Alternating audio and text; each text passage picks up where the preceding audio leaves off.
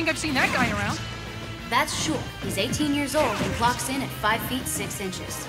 That's a pretty fancy sword he's got. That's the Minato, the sword that defeated the Mechonis. Makes us look like a bunch of jokers. The Minato can change Shulk's strengths and weaknesses. For example, it might increase his jumping ability while decreasing his defense. So for every strength he gains, he also gains a weakness. Yes, and Shulk can KO opponents easier when they've sustained more damage. But if you know his weakness, he's not too difficult to deal with. Let's not lose our heads, though.